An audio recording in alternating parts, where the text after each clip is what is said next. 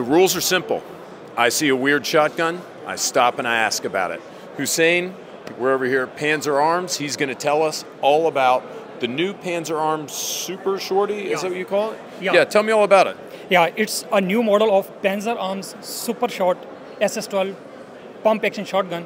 It's actually a magazine-fed pump action shotgun, but in a very compactable and shorter version.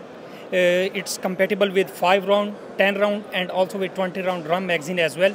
It's come with a standard pistol grip, but you can put a telescopic and foldable buttstock as well, and having a door breacher as well, and having a grip like this.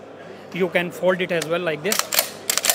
And that's the interesting thing about this shotgun is the fact that your action is spring-loaded. Yeah, exactly. This model is coming with a spring like this, spring retractable. Right. Yeah. So all you have to do is when you're cocking this shotgun, you just pull it back, and then theoretically, you can maybe let go of it, and it'll charge itself. On its own, yeah. Okay. Very exactly. cool.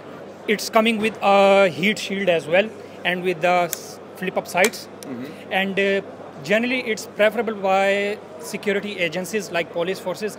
We are sending this model to South African Special Forces and to France as well, and to Poland.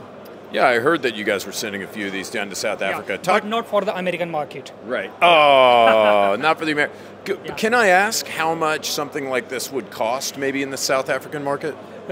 Actually, I'm not going to tell you the South African market price because we don't know. Yeah. Okay. So the manufacturing price for this model is around about $170. Oh my God, $170. Yeah. Holy shit. Okay. Yeah, I would have 5 of these. Talk to me about magazine compatibility. Who makes the magazines? What else is it compatible with?